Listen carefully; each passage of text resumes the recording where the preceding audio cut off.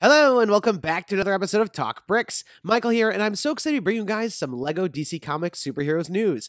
Today we found some pictures on Amazon Japan of the new set featuring Ra's al Ghul. And here we have set number 76056, Batman Rescue from Ra's al Ghul. This set contains 4 minifigures, Ra's al Ghul, Talia al Ghul, Robin, and Desert Batman. And here we have the scene, which seems to take place in Nanda Parbat, the home to the League of Assassins. In this set, Batman will be sporting an all-new vehicle, which seems to be some sort of desert buggy. I really like all of the designs, including those giant gold wheels, as well as some of the accent details from the logo at the front to some of the panel detailing on the side. The other section of the build features a large staircase, a cage to trap Robin, some booby traps and weapons, as well as a large door. Just to the left of the door, we'll see some carvings on the wall, which seem to indicate some fun Easter eggs. The last small build included with this set is the Lazarus Pit. Here we can see that there's a stickered piece, which will act as a catapult. The Desert Batman minifigure is a unique inclusion in this set. I really like the dark tan look of his suit,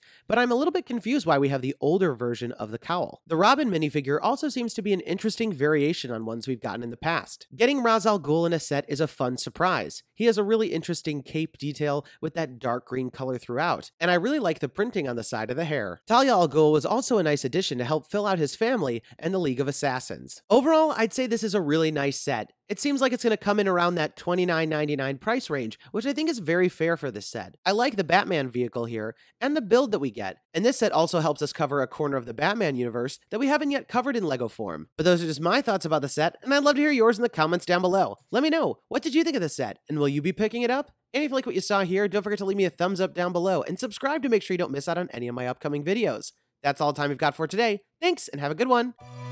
Hey guys, Michael here. Click here to watch all the news about the 2016 superhero sets, and don't forget to subscribe.